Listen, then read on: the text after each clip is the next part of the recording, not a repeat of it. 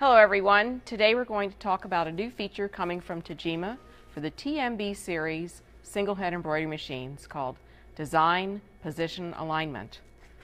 So challenging products like stripes, precision alignments in corners, and pockets that aren't hoop straight are going to cease to be a challenge. I'll show you how it works.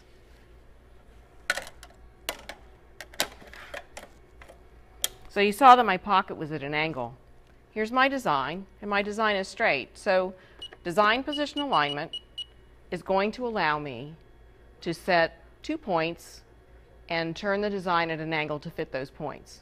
It also is going to allow the positioning of the design on a line between any 2 points, left, right, and center, on the line, above the line, or below the line. So for the pocket, I'm actually going to use the combination of the two together.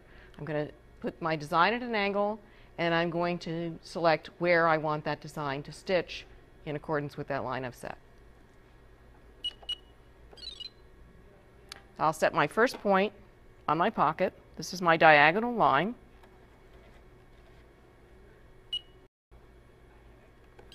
And now I'm going to set my second point.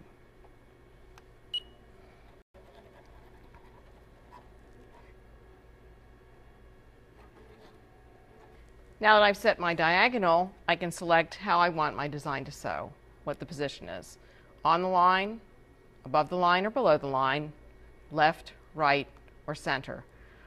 The icon in the center is always the start and stop of your design, and for this I'm going to choose on the line in the center.